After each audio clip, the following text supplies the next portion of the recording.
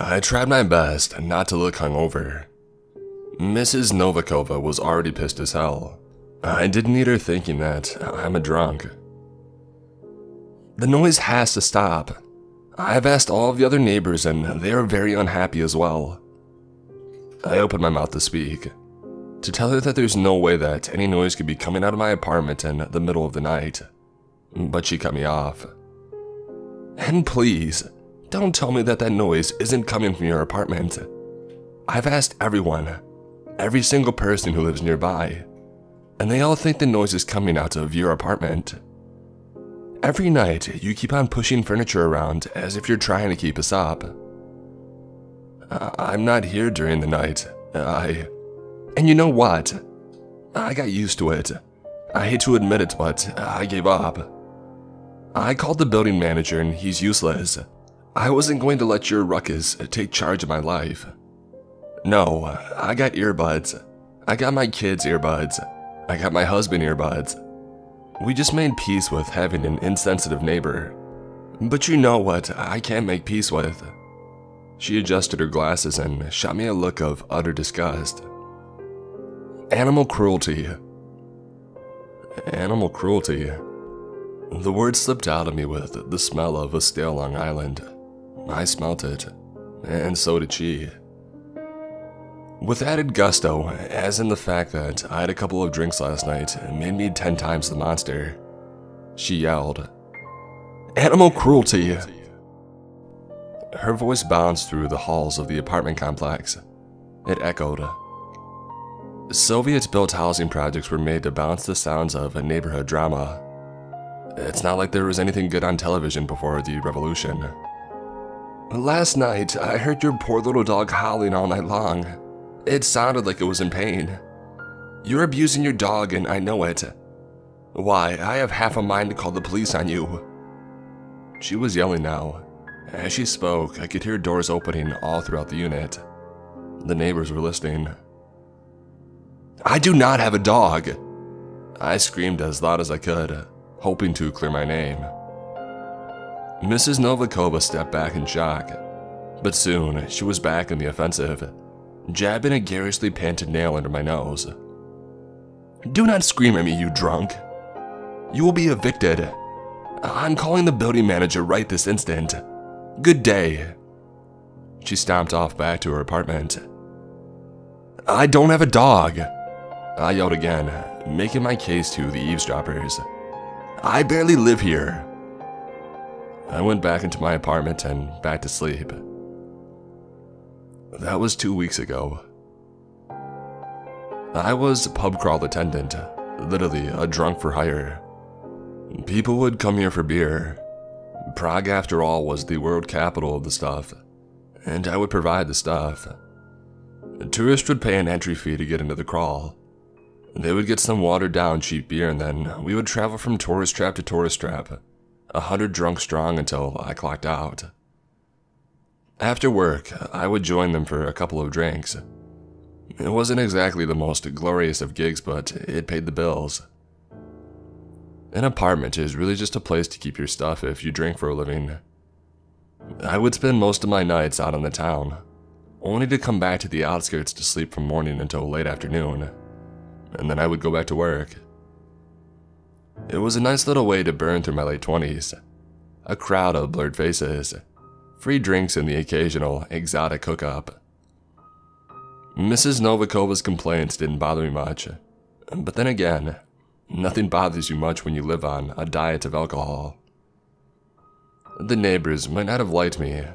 Hangovers started off all my mornings, and I was certain I was chopping a good 5 years off my life expectancy. Yet aside from that, life was good. That was 2 weeks ago. 1 week ago, the crowds of tourists started to thin. People would ask about whether what we were doing was safe and even legal. Of course it's legal, I thought. Who would have an issue with some harmless binge drinking? But then the bans came. At first, we had to limit the pub crawl at 100 people, and then 80, and then 50, and then 20, and then 5. And then they closed all the bars. A news story about China turned into a news story about Italy, which turned into a news story about us. It looked like it very well could be the last news story that there would ever be about us, but if proper precautions were taken, if human contact was cut down to a complete minimum, the virus would stop spreading. The world from 2 weeks ago seemed so distant. As it became obvious that the virus was here to stay, I couldn't help but think about the crowds that I led through the city before the outbreak. The drunken tourist who would make out with someone from the other side of the world, someone who didn't even seem the least bit sick. But in 2 weeks, they would reveal a new souvenir they brought home, an epidemic. I would lay in bed terrified of the death tolls, of the overcrowded hospitals, of the possible economic collapse. Yet there were smarter people than me working on solving those problems. As long as most people would do the right thing and engage in social distancing, we would be fine. I should have been worried about something else. I should have been worried about the creature living in my walls. The first night of the quarantine was the hardest. Before the lockdown, I could still head out and drink. I could still crash on someone's couch or stay out in town until dawn. But now the country was on a lockdown. Traveling was forbidden, unless it was for food shopping, work, or emergencies. The talking head on TV, our Slovakian billionaire turned Czech prime minister, didn't inspire too much confidence in the people that had marched in protest against him a month prior. But the experts seemed convincing enough. If it meant that we would still have a stable society in a year, we figured that hibernating at home for a month or two was worth it. I knew that things were most likely going to turn out fine, that the government taking an active role in stopping the spread infinitely increased our chance at survival. But as I laid in that bed, my mind started to think about other possibilities. If I got sick, I would probably be fine. But if the hospital system collapsed, I wouldn't be. Suddenly, the room started feeling too small. It was too quiet. Above me, below me, to the left and right, everywhere there were people just like me, waiting to see whether the world was going to end or not. I started forgetting to breathe. I was panicking. Above me, people were probably panicking too. Someone would snap. Things would turn ugly. I got whipped out of my paranoia by a sound from my living room. It was as if the lock was being fiddled with. All thoughts of impending doom were gone and replaced with a more primal thought. Someone was in my house. I held my breath. A loud dragging noise came out of the other room. I immediately sat up. I could hear my pulse. Aside from my bong, there was nothing weapon-worthy around me. The dragging noise stopped. I grabbed my bong and I was prepared to spill dirty water all over the place in self-defense. Nothing moved. Complete silence. "Hello?" I finally said, standing up. For a split second, I thought I heard the dragging again, and a sound of a closing door. But the realization that I was standing in the middle of the room at 2 in the morning, armed with a plastic bong, screamed over any fear. I was losing it. It was the first day of the quarantine and I was losing it. I needed a cigarette. When people think of Prague, they think of the castle, of the spires, of the old churches, but most of us live in Soviet-era housing blocks. What once used to be villages and farmland was transformed into housing projects that just scream communism. Aesthetics didn't matter. The powers that be just needed a place to cram in the products of the baby boom.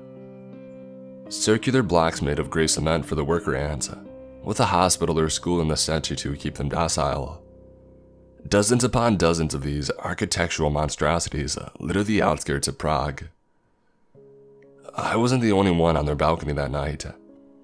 As I lit up, I could see dozens of others standing by the railings, all puffing on cigarettes, all trying to make sense of this new world that we were thrust into. The stillness of the night was suddenly cut through with a sharp pitch. The circular nature of the housing projects made them an amphitheater. The sound bounced enough to be heard by everyone on their balconies. Beneath the street lamps, you could see the source. An old man walking his dog, whistling. The pooch happily trotted by on a leash as the man hobbled along. There was a cheerful force in his whistle. He wasn't just in a good mood. He wanted everyone in the neighborhood to know that he was in a good mood. No one left their balcony. We all just quietly smoked, chucking in one cancer stick after the other, just to have an excuse to listen to the old-timer whistle. There was something calming about seeing someone so cheery. If that guy could make sense of all this, so could we.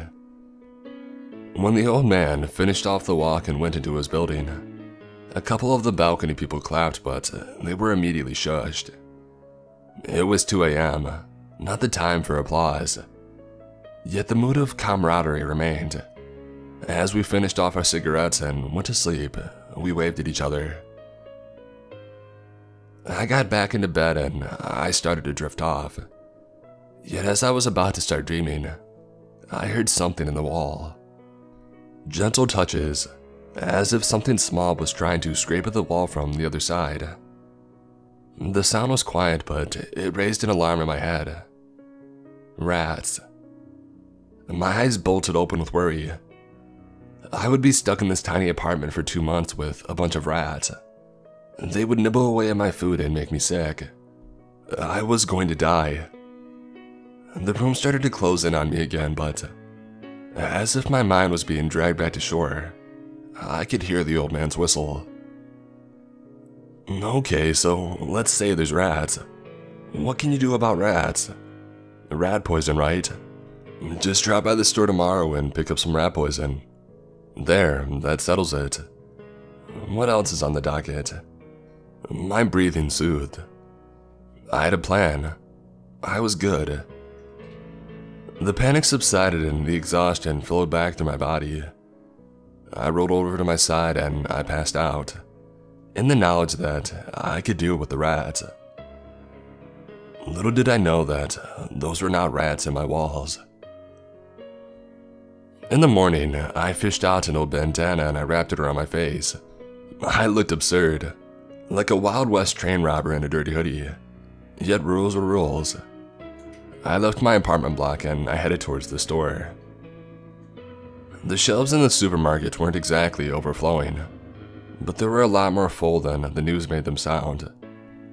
Shoppers quietly moved around in a variety of improvised face masks. If you met their eyes, you would see the hint of a polite smile under their makeshift respirators, but then they would quickly move away, and no one wanted to stand too close together. I had already stocked up on non-perishables, but I figured a bit more food wouldn't hurt. I grabbed some beer and I roamed around the store until I found rat poison. Fully equipped for my rat problem, I was just about ready to go pay. But there was one more aisle that I wanted to check out. Please, only take 1 package per family. Be responsible. The sign outside of the toilet paper aisle read. I tried to think back to how crowded toiletry aisles usually are, but I couldn't tell the difference. I grabbed a packet just for safety, but before I knew it, there was another one in my hand. I couldn't really explain it. It's not like I have bowel issues or anything. I just kept on thinking back to all the videos of people physically fighting for toilet paper and wondering, what do they know that I don't? A throat was cleared behind me. The fact that we were in the midst of a pandemic amplified the startle. Mrs. Novikova, in what seemed to be a hand-knitted face mask, stood the ordained 2-meter distance behind me. Her eyes were staring the usual daggers at first, but as soon as she noticed that I was holding 2 packages of toilet paper, something snapped in her. Her eyes jumped between the sign and my hands in disbelief. Finally, they focused on mine. A mad panic blazed behind them, a look of a cornered animal. I am so close to the edge right now. I am terrified of this turning violent, but if you push, then it will. I put one of the packages down. We both breathed a sigh of relief. The crisis was averted. She nodded and I nodded, and we went our separate ways. Her look stuck with me though. You didn't see real panic every day, at least not before the outbreak. As I checked out, I could see a glint of that same expression behind the cashier's eyes. We were all barely holding on. The whole trip to the supermarket was exhausting. After coming home, I prepared to set up the rat trap. But as I looked at the little poisonous balls, my mind wandered. The stuff looked like Tic Tacs. It seemed so absurd that something so plain looking could kill something. It seemed even more bizarre that there was something invisible outside, closing on borders. I put the package down in the kitchen, and I laid back down in bed. Sure, there was rat poison to set up, lunch to cook, a life to live.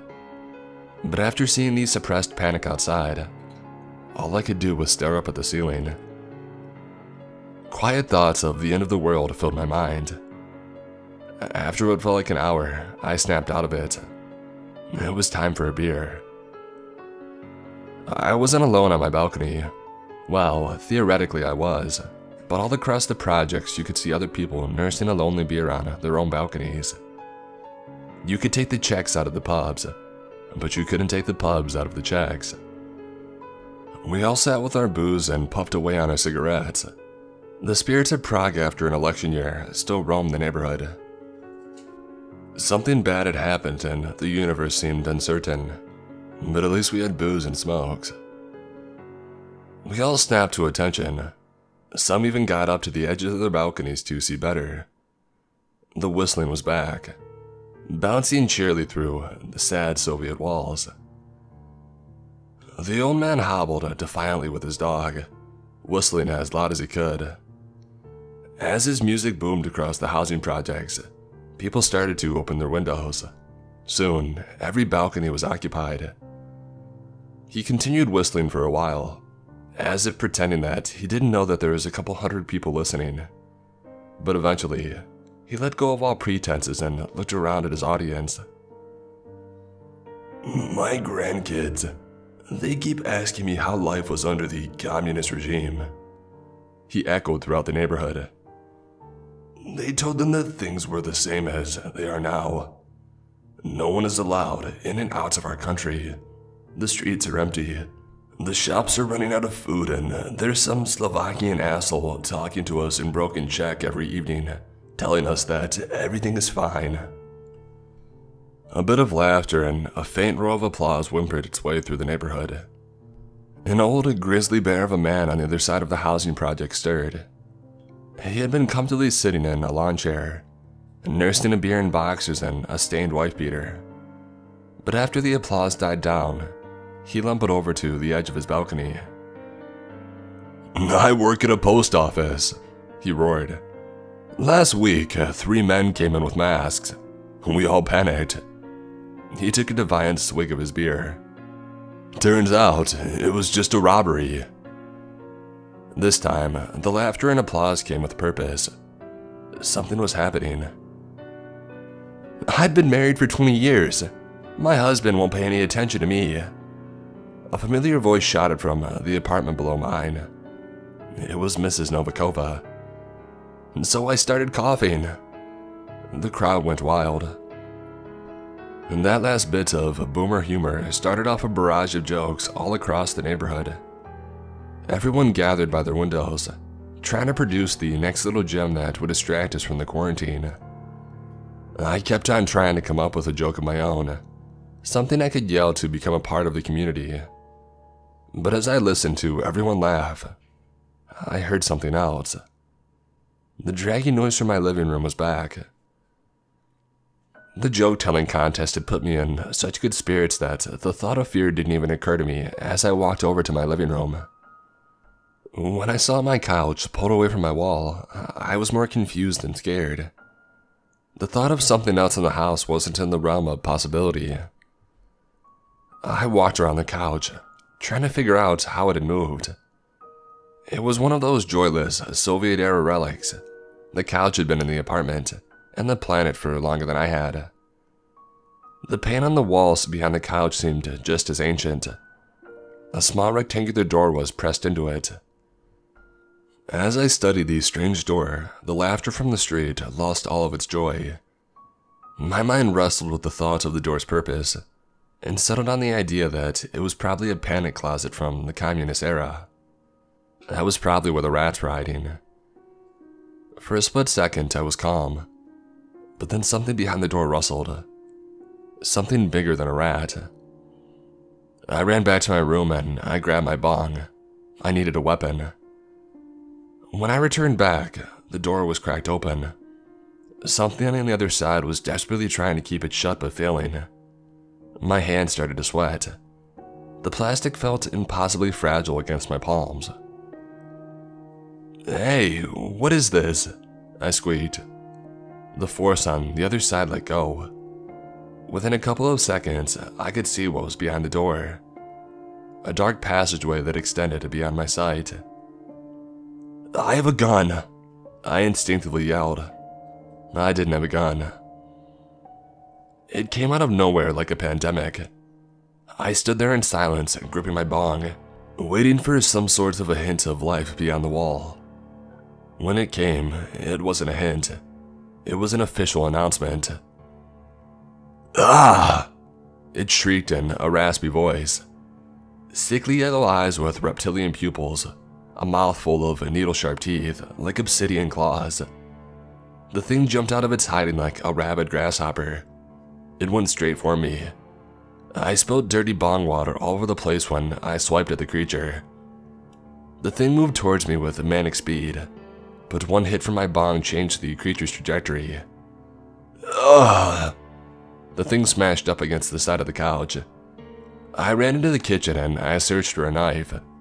I wanted to scream, to let my neighbors know that I was in danger, but only a weak whimper came out of my throat. There was no time for yelling. This was fight or flight and I had nowhere to run to. I could hear the creature scampering to its feet in the other room. I found a butcher knife and I backed up onto the corner. The creature ran into the kitchen. Its claws poised to slit my throat. But as soon as it saw my knife, it slowed. The thing looked menacing at first. Its claws and teeth made sure of that. But the rest of its body was fragile. It looked like a malnourished child, its lungs heaving in panic. As it moved forward, its panicked gaze jumped between the knife and my eyes. An image of Mrs. Novikova in the supermarket flashed in my memory. The creature stopped its approach, the designated 2 meters away from me. "Please don't kill me," it whispered. There was fear in its eyes, but its claws were sharp. I kept the knife leveled. Please don't hurt me. I'm just trying to survive," it pleaded. Its claws clinked as they shook in fear. "What are you?" I managed to squeeze out of my windpipe. "Please, don't hurt me. I'm weak. Please," it begged, lowering its claws. Without thinking, I lowered my knife. The creature's eyes sparkled with happiness. He closed his jaw, hiding those pointed teeth. "What are you?" I repeated, this time with a bit more confidence. "I'm Wenceslas. I live in your wall," the creature said. His eyes ripped away from me and searched the room. There was a hint of shame in his raspy voice. "I have always lived in your wall. When you would leave during the night, I would come out. I'm ashamed for my intrusion, but the space beyond the wall is small. I'm sorry if I ever made a mess." His eyes finally met mine. As inhuman as they seemed, I sensed a look of regret. I'm sorry, but I had to. There's nowhere else to go for me. I am also sorry for eating your food. I've only taken what was in the trash or what had sat in the fridge for more than 3 nights, but I apologize for my theft regardless. I was doing it to survive. The only thing which I took, which I did not need, and which I want to apologize for profusely, is your tea." "Tea?" I finally managed to say. Memories of finding oddly placed tea mugs around my house filled my mind. Yes, tea. Tea is my vice and I apologize for it. I couldn't resist. His head drifted from me to the tea kettle. When he noticed me noticing, Wenceslas lowered his head in shame. Do you... I couldn't believe what I was about to say. Do you want some tea? Wenceslas flashed an excited grin. His teeth were coated in yellowish grime. Yes, please. I turned on the kettle and I made my way to pick up 2 mugs out of the counter. As I moved towards Wenceslas, he cautiously backed up. His face kept up a polite, diseased smile, but his claws twitched in fear. I got the cups and I leaned against my kitchen counter. I was filled with both questions and fear, but I settled on the former. Wenceslas seemed more scared than dangerous. What are you? Wenceslas stared at the tea kettle for a while, as if trying to come up with an answer. I don't know, he finally said. My people, they have lived here for hundreds of years. We lived in the forest and then among the fields, and then among the basements of the village folk. When the men and the machines came and started building, we simply hid within the walls, hoping that things would go back to normal. Wenceslas sighed. But they never did.